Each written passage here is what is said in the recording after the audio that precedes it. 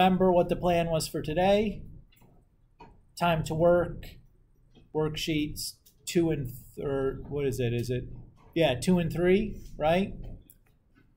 That are the newbies. Again, my recommendation for you would be to start with worksheet 2 and then, or worksheet 3 first, and then do worksheet 2. So do them like in non-sequential order there.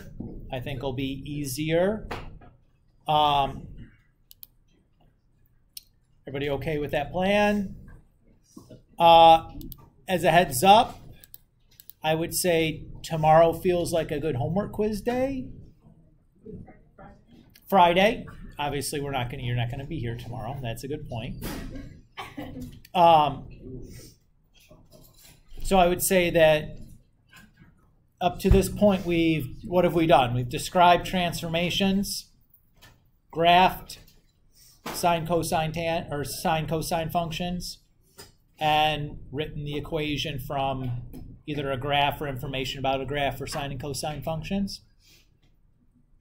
If you can do those 3 things pretty well, you should be good. If you're like, I'm not great at this, take a look over whatever it is and try to get better at it by Friday. Questions about any of that?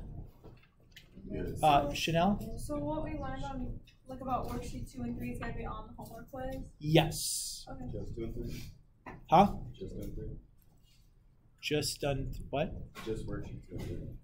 Well, graphing and transformations, what we did in the beginning, the first lecture for chapter 3 would be on there as well.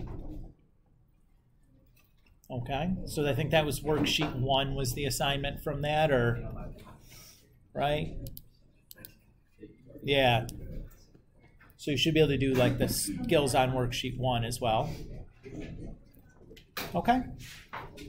If you have questions on anything, feel free to come up and bother me. It's no bother at all. I'm just going to be sitting up here kind of doing my own works. Everybody got a good idea what to be doing? Feel free to work with each other, compare answers, talk it through, come talk to me. Any of that's and all that is fine. I'm going to get out of your way and let you get going. Can I get my lunch on the ground? I forgot.